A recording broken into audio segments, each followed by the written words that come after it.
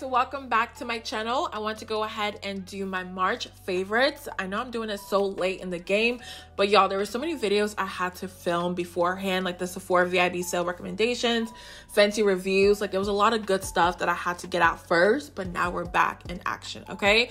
But I do have a couple products that I was loving last month, so I want to share them with you guys. And if you're excited, make sure you go ahead and like, subscribe, and let's jump right into the video.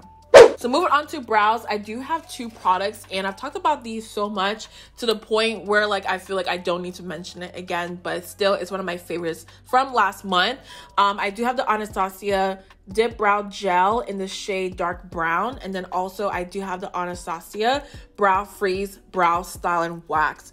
These two are like a staple in my collection at this point when it comes to my brows. I use this to go ahead and fill my brows really quickly. Then I go back in with a, I was about to say spoolie, a pencil to fill in where I couldn't get, and then I'm good, you guys. And it takes about like 10 minutes now to do my brows compared to like 40 minutes before, which sounds crazy, but I used to spend like 40 minutes doing my brows, and I don't have that time anymore. So shout out to ABH for this one.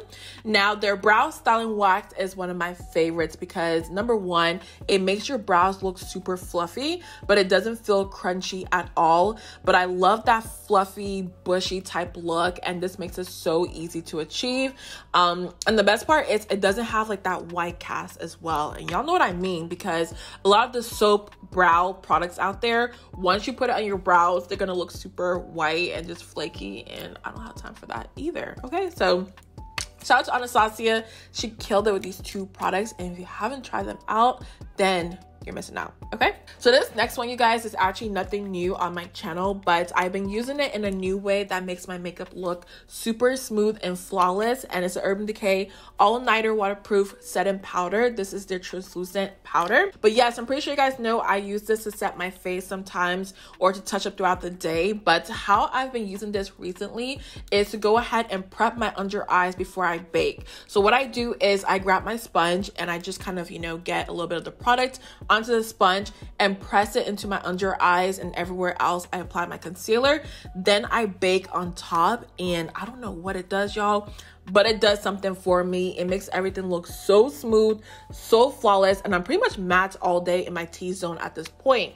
So if you haven't tried this product out, I do recommend it for, setting your face and touch-ups and all of that. But this is a great under eye powder as well, and I'm obsessed with it. So make sure you go ahead and pick this up. I know the Sephora VIB sale is going on right now, so this is the perfect time to pick this one up.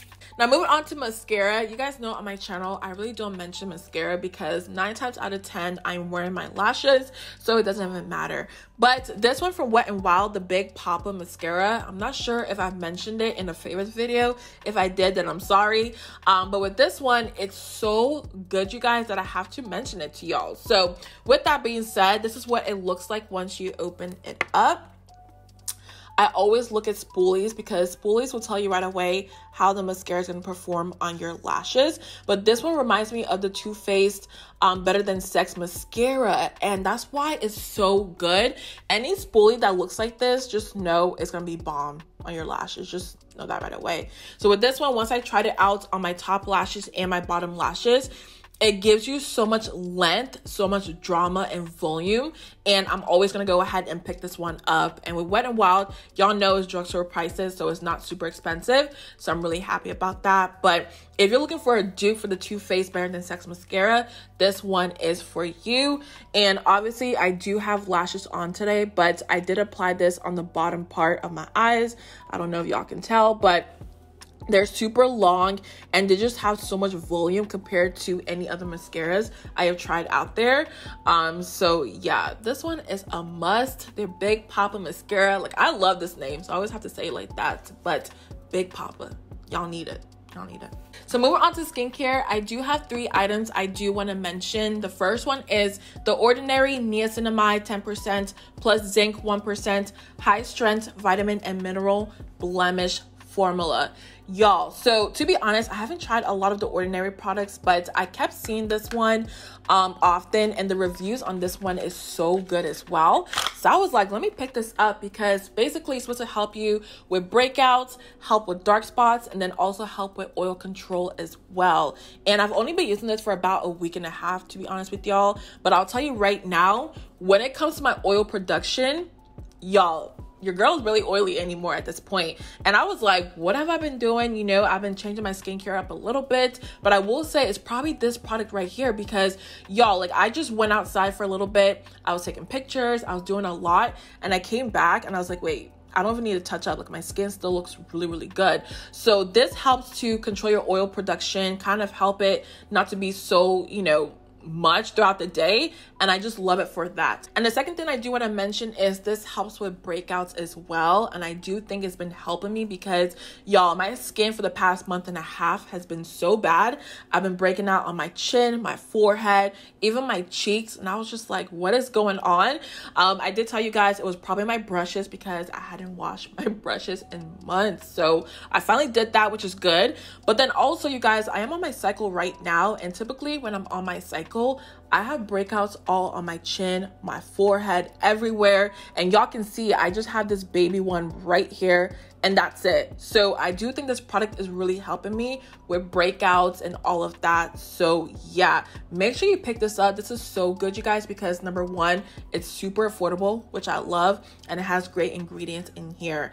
And obviously I can't talk about the dark spots because it does take time to see if that's working, but I am trying other products as well with my dark spots. So yeah, I will update you guys on my skincare pretty soon once I figure out what works for my skin and what doesn't, but that video will be coming pretty soon, I promise. Now moving on to Fenty, I do have the Fenty Skin Moisturizer. I can't remember the actual name of it, but it's their moisturizer, and I actually really like this, you guys, because if you don't know, on my channel I've been using the Ole Henriksen moisturizer for so long, but I will say sometimes it is a little bit pricey, and I always want to try the Fenty Skin Moisturizer, so I did pick it up, and I absolutely love this formula. Number one, the packaging, y'all. I just love the fact that it's twistable, and then also you can go ahead and buy the replacements instead of having to purchase all of this all over again. So it does get a little bit cheaper over time, and plus you're helping the environment by, you know, not wasting plastic and all of that. But now for the actual formula, you guys, I will say this is probably one of my favorite moisturizers I've tried out there.